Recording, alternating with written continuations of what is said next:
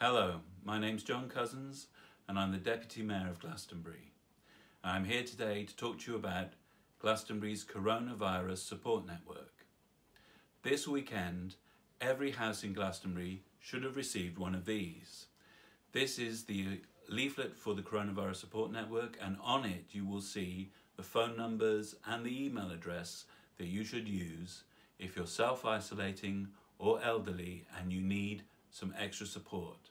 Maybe someone to get some medicines or perhaps do some shopping for you. Now, what's very important to remember is no one from this group will ever cold call you or ask you for cash or indeed your actual bank debit or credit card.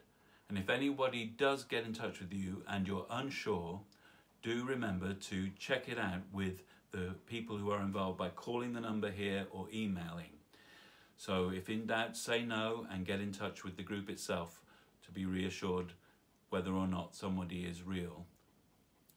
Now, these are very strange and odd times for us all, and I hope that you will make full use of the support that's being offered. This is part of Glastonbury's formal response to the coronavirus.